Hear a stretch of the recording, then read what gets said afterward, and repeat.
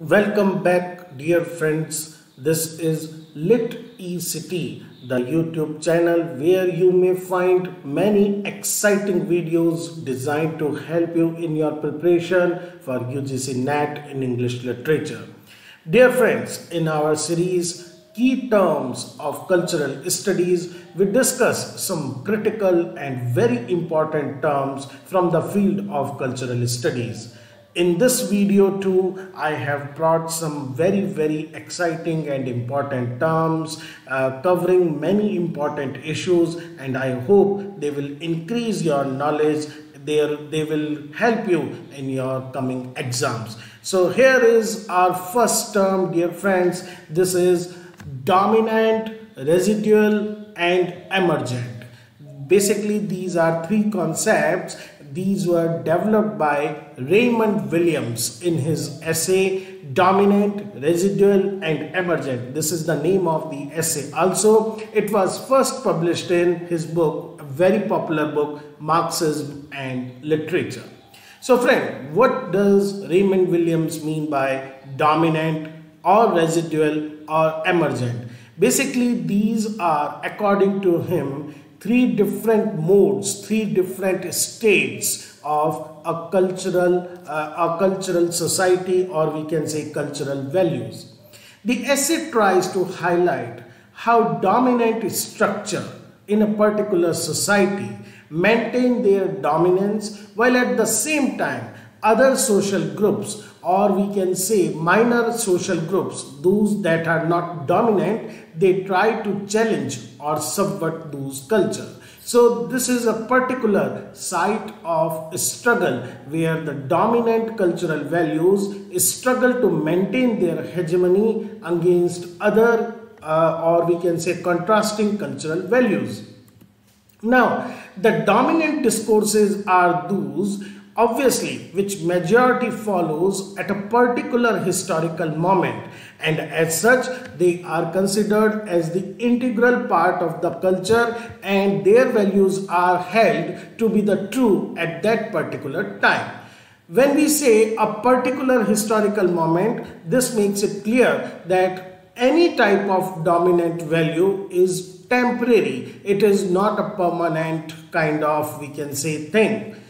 Now the second, residual. By residual, William does not mean that it is archaic or thing of element of past which has no more relevance in the society. Rather, those cultural elements that nonetheless continue to be lived and practiced as an active part of the present. They may be, we can say, in contrast, alternative or subordinate to the dominant value, but they are not according to the present system of the values. They are borrowed from the past. Now, dear friends, important thing is that archaic has lost total value in the present system. The residual may be oppositional to the dominant cultural value. Archaic has lost its significance, but residual still is followed by, we can say, a good portion of the society. Raymond Williams give example of monarchy and organized religion. He says that monarchy is almost archaic. It has lost its value as a cultural icon, but organized religion can be taken as a residual of this once dominant value, monarchy. Monarchy is no more, it is archaic, while organized religion, we see even in our so-called scientific and age of reason, organized religion still holds value for a great percentage of people. The third variety, the emergent, it has genuinely new meanings and practices greatly distinct or oppositional to the hegemonic culture. So we can say residual is from the past, dominant is the present, and emergent is the future. Emergent is a direct challenge to the dominant values. For Williams, the primary source of an emergent culture is likely to be a new social class. For example, we can understand Earlier, the dominant values were those that were nourished, that were supported by the aristocratic class. But when in the last phase of the 19th century and in the beginning of the 20th century, the middle class became a power, a new type of values, a new type of value systems basically came into being, and it became, earlier it was emergent and then it became dominant. These three charts, an emergent culture will require not only distinct kinds of immediate cultural practice which are completely different from the dominant, but also new forms or adaptations of the form. By adaptations of the forms means they may use forms of the dominant culture at present which that is dominant, but they use it in a very different context or in an adapted form. So you can see residual, it is around for some time. It may be revitalized in the form of retro or nostalgia. It may appear again and again. It is not on the surface, but it is still not down. It may anytime come on the surface. Dominant, it is heavily played chords. It is, we can say, lifestyle of the daily common man, the norms and mood of the today. While the emergent, it is the new thinking and educational styles, and emergent is that code which is going to be dominant in future. You can see by this example, even this is, we should call it archaic, but still as an artifact you can see it appearing in a retro or in a nostalgic mode. Radio, in fact, it has become archaic now. Very at you can find this particular piece of communication in a rarity, while podcast, or we can say such type of devices where you can digitally listen to audio, these are at present actually dominant, not emergent. So dominant is belief and practices of the majority. Emergent is belief and practices that oppose dominant culture, while residual is the belief and practices that were once part of a dominant culture and still remain powerful influence. So these are the three terms by Raymond Williams. Our second and very important key term of cultural study is structure of feeling. Dear friends, it was once again coined by, as you can see, Raymond Williams, and the essay in which he first coined the phrase is Preface to Film, written in 1954, and the phrase tries to discuss between the dramatic conventions of the society and the written texts that are largely influenced by these dramatic and social conventions of writing. Later, Raymond Williams used the term in other essays also. Especially, he has a long discussion on it in The Long Revolution, and he basically talked it in relation with Gramsci's notion of hegemony. Dear friends, Williams specifies several elements that comprise the social experience. So basically it is a social experience, a social phenomena which he names structure of feeling. Now it can be related with the space, with time, how it affects. It is one of the major part, affective characteristics as well as particular relationship to power. Basically all these things that in a particular space, in a particular time, and how it affects, he coined this term structure. These all are the forming element of structure, and they constitute how we feel, how we basically perceive a particular text. In other words, structure of feeling inform us. It basically gives us an idea about particular feelings of a society through the help of a narrative. So narrative becomes a kind of a mirror. Narrative becomes a kind of book where we can find the dominant or the hegemonic structure of the society, how they feel about particular codes, how they feel about particular system. It's not about data only, it's about perception which comes through text. This is important, how we receive the text and how we are affected through certain element in the text, that is totally dependent upon these key elements: spatial, temporal and affective characteristics. This is why every literary age, every particular period and movement has its own typical emotions, affects, thoughts, experiences, words, and that are available in culture and subculture, generation, place at a particular moment in time. And it is these things that basically are very much deciding factor in the appreciation of a particular text.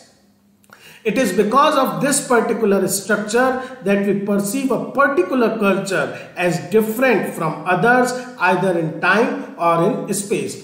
In very simple words, structure of feeling is the structure of society's response to a particular text. How the society feels in general because of particular time and particular space and particular we can say code of appreciation.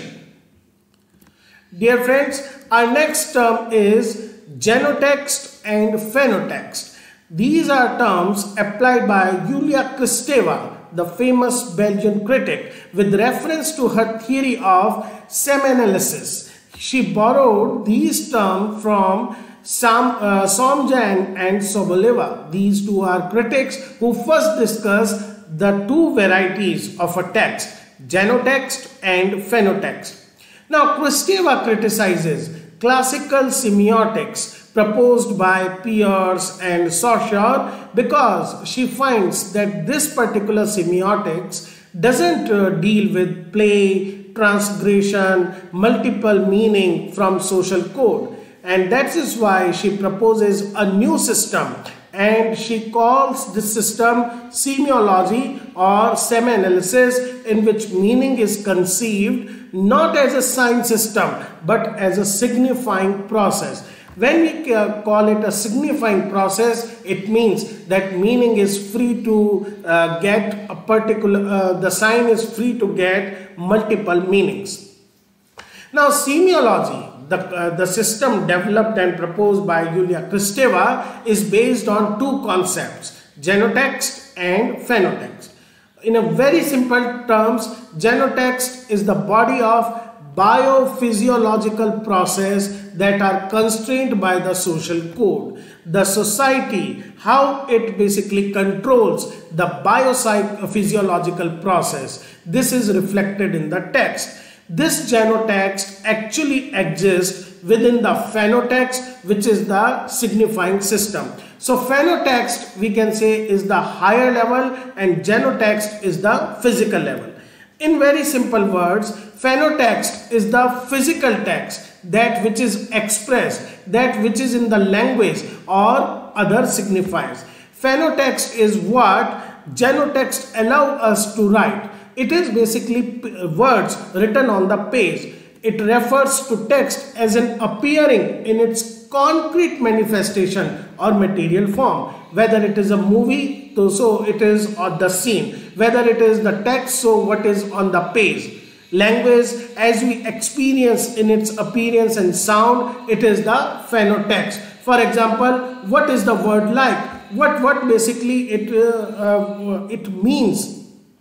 However, genotext is the genus. It is the factor that influences the particular nature of the genotext. Genotext thus is, we can say, unseen control of the society over the phenotext. Why is it so? Why a particular word, once is supposed to be a taboo word, once supposed to be a vulgar word, then it acquires social currency and becomes a part of normal, we can say, code of language. It is it resides in the genotext, while the appearing of that particular word again and again in text becomes a part of phenotext. And now we come to a very important term which has been taken up by many critics again and again, time and again, in different contexts according to their particular criteria of the word. But Ecriture, what we are in this particular video going to talk about is Roland Barthes' concept of Ecriture. Ecriture is basically a French word which if we try to translate it, it may sum up as writing. In his first book, Writing Degree 0, Roland Barthes examined the arbitrariness of the constructs of language. He was basically, Barthes was talking about how to write neutral writing is almost impossible, because all writing has some discourse that shapes our interpretation. The writer may appear to be neutral, to be, we can say, what he uses word like transparent or white writing. These are terms taken from different critics, but Barthes basically believes that no writing can be transparent or completely neutral. Barthes' Ecriture has a specific relationship of form to content, form and content. It is embodied in the conventions of writing and operating within ethical and political values. Almost we can say what he talks about Ecriture we have just seen in Phenotext. It is the ethical and political values that decides the conventions of writing. Barthes distinguished Ecriture from a writer's personal style. Now, personal style is a very different thing, while Ecriture is socially affected style. Because of this Ecriture, neutral writing or writing degree 0 without any political inclination, standing on the neutral ground, is just a utopian ideal, and it is unthinkable. It is not possible, because a writer not only has his or her own distinct style, but the writer is very much influenced by the Ecriture. In a later essay, Écrivain and Écrivaine, writers and authors, Barthes later contrasts Écrivain, which he calls authors who write about something with ulterior purpose, and then he talks about Écrivains, for whom writing is self-directed or writing about language itself. What basically, once again, he tries to say, the author performs a function. The author has a higher place, a deeper role to play, while the writer is just performing an activity. The writer, his goal, who has a goal, who has a purpose, he uses language as a means. The author, on the other hand, is aware of the ambiguities inherent in his or her language and is thus prepared for the multiple readings and meanings. It is in this particular in this particular angle that Barthes basically differentiate between writers who are just writing for a purpose, not writing degree 0, and authors like Camus who try to basically create text knowing, very much aware that their writing has contained multiple readings and meanings. Okay friends, this is all in this video. I hope it proves to be very helpful for you in your preparation, and you can find more exciting, info-rich and exam-oriented videos at Literacy. Keep supporting, keep supporting.